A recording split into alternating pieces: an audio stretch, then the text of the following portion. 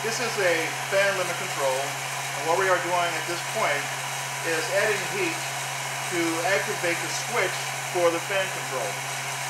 As this dial turns, by receiving heat from this hot air gun, it is moving the dial, and soon it will close the contacts of this fan limit control.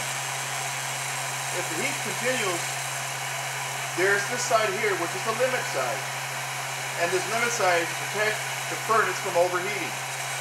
And as it continues to heat up, it will open up the set of contacts to disengage the burners on the furnace.